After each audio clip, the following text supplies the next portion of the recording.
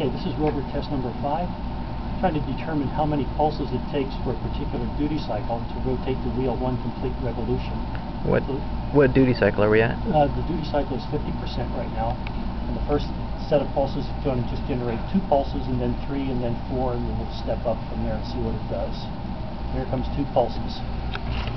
That was 2 pulses. Now is 3, then 4, 5, 6, 7, 8. So 8 was a little bit more than all the way around. 7 was a little bit less.